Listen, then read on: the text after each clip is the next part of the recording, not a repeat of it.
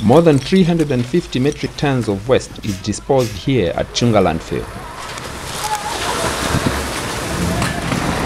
At least every 5 minutes, a garbage truck arrives to offload its contents at the already heaped dumping site north of Zambia's capital, Lusaka.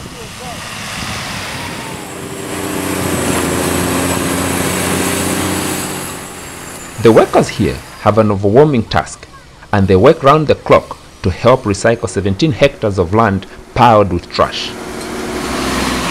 These waste separators, however, are not employed by the city council. They are just residents and children from nearby compounds who have made a living scavenging through the refuse, picking recyclable material and selling it to the industries. The mayor of Lusaka, Daniel Chisenga, is aware of the likely environmental hazard emanating from the city's only designated dumping site. And over years, the capacity of the council to handle some of these challenges has become a major issue.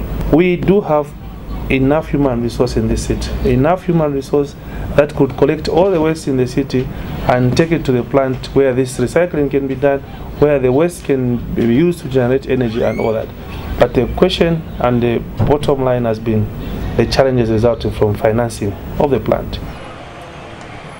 According to the council records, Lusaka was originally designed for a population of only 500,000 residents.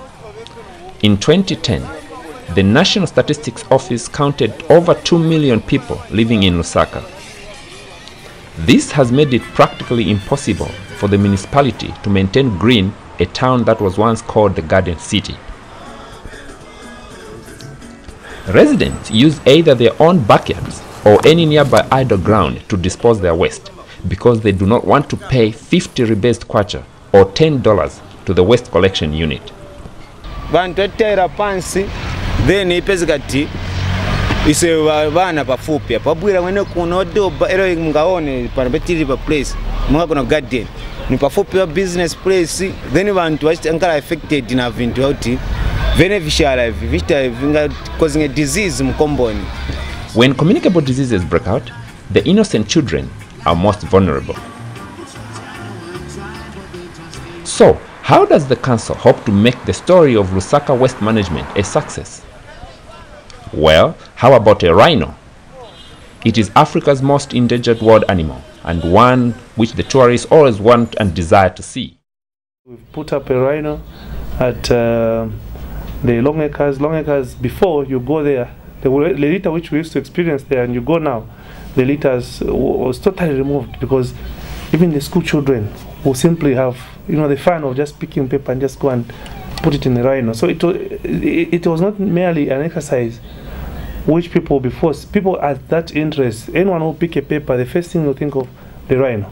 So this is what we said, let's duplicate a number of rhinos that are going to be placed in different parts of the city, like Soweto, City Market, and we believe that it's a recycling concept that will helps to reduce the amount of waste, and it's of course the concept of going green. Against all odds, Lusaka is slowly reclaiming its garden city status. The streets that were not long ago an eyesore are once again attractive. This fascinating initiative here could actually be Zambia's answer to attaining Millennium Development Goal number 7 on green sustainability. Mwenda in Lusaka.